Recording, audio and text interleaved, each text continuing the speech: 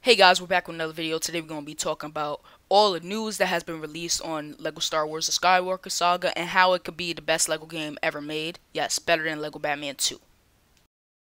Now, first thing on the list will be the character count. It has been rumored that the game could launch with over 250 characters. That's a lot of characters for a LEGO game to be having, because as I remember, the standard for LEGO games used to be about 150. Now 250. Can you stop doing construction outside? Alright, continuing. Now 250 characters.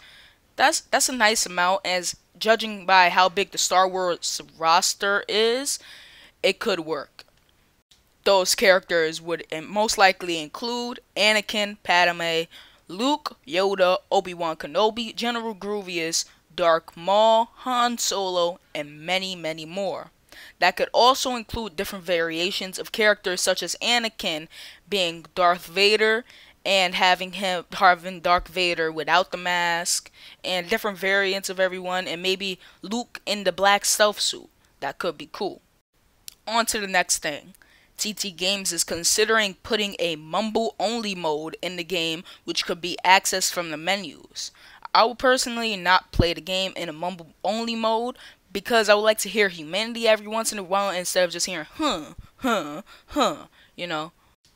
So far there has been 13 confirmed planets. There could be up to 20. That's a good thing. Let's just hope that each of the planets are big enough to have fun exploring on. I would be glad if they made each planet as big as Manhattan and LEGO Marvel Superheroes, because I actually enjoyed going around Manhattan, how nicely dense it was and how close it was to the real Manhattan, even though it had its flaws.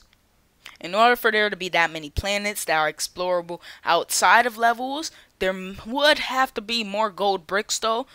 You can't just survive on 250 gold bricks throughout maybe 20 different planets the same size, that big.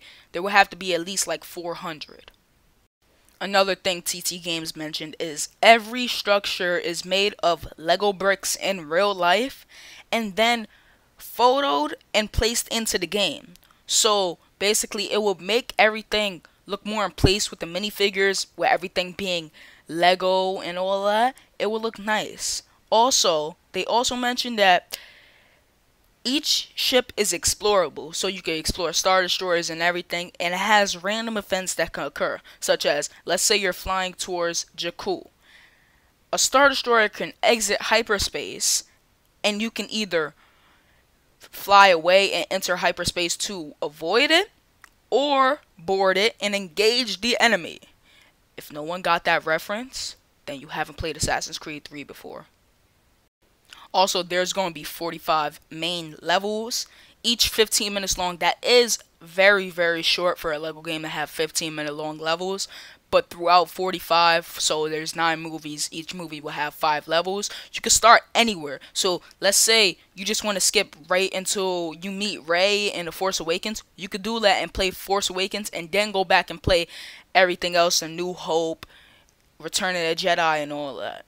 The DLC though, 45 main levels, plus there may be side levels that you can unlock by doing side missions, getting a specific amount of Kuiper bricks, gold bricks, and all of them. You can unlock secret missions, and the DLC for the game could add a lot of extra stuff. So this is a game that could keep getting support for a very long time, judging by how big they say this is going to be.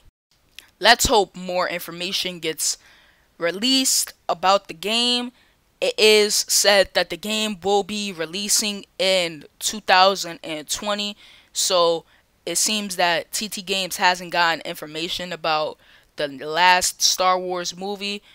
The developers are holding on to that information to wait until it comes out to let TT Games finish the last sequence of the game. Also, I would like to see your comments in the comment section. What your favorite LEGO game is. Mine is personally LEGO Batman 2. And if I'm forgetting anything about this game, about all the news that has been released for it, please comment that and then down in the comment section. I'll catch you guys in the next video. Have a nice day. Bye.